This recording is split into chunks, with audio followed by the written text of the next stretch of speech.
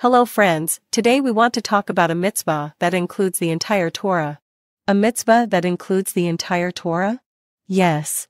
This mitzvah is called "Don't Corrupt," because think about it, in order not to corrupt your body, this mitzvah forces you to eat, so as not to corrupt your sperm, this mitzvah obliges you to multiply. In order not to corrupt, you command to do things, and on the other hand, every crime you can imagine, a real crime, has some form of corruption. Either a corruption of the morals or a corruption of our feeling, of the experience, of our peace. For example, a person comes and hits his friend, or steals from him, he loses his peace, his ease, he loses the good experience he had. He will feel sorrow or pain. His pleasant experience is lost, and it is replaced by an unpleasant experience. Or for example, killing, murder of animals, meat, eggs, all these things, the deprivation of life, is corruption. You take a thing that should live and you corrupt it, turn it into a dead body, an omelet, or whatever. I know this point gives us a new perspective on things. Those who came from a religious home can say, "What? In religion I have never heard of an offense to eat an omelet, suddenly now you are telling me that eating an omelet is an offense, what? Am I spoiling the egg instead of it being a chick?"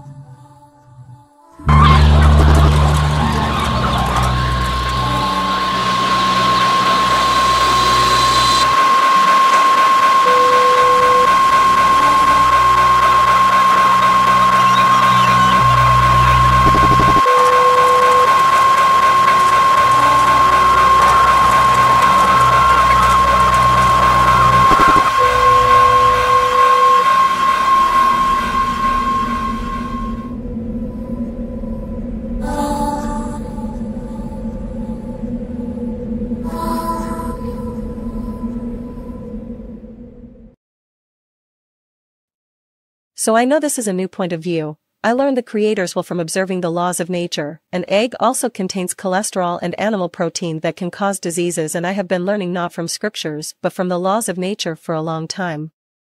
You too can do your own calculation. Are the laws of nature just determined? Did the creator just create the laws of nature for nothing? And if there is a reason for the laws of nature, let's not ignore them. But what is behind the things? Why are there so many anti-corruption laws? You destroy wood, burn it, you get suffocating gas, heat, burns, pain, and even global warming or death. Why did he make so many laws against corruption?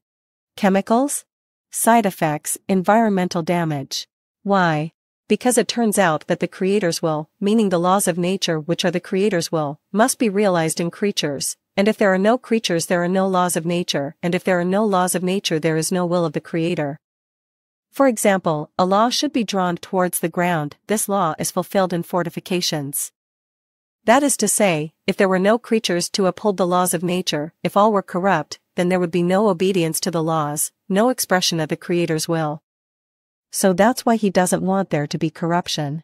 Because if you corrupt, then the same corrupted thing no longer upholds the laws, and then it does not express the Creator's will, and a world where the Creator's will is not expressed is a world without purpose and full of chaos. Don't forget to give a like. In our temporary channel, we deal with all sorts of interesting areas. We will present here instructive natural phenomena, and we will talk here about a worldview that gives meaning to life and hope for a better future. So if you are interested in this type of content, feel free to subscribe to the channel and click the bell to be notified of any new video that comes up.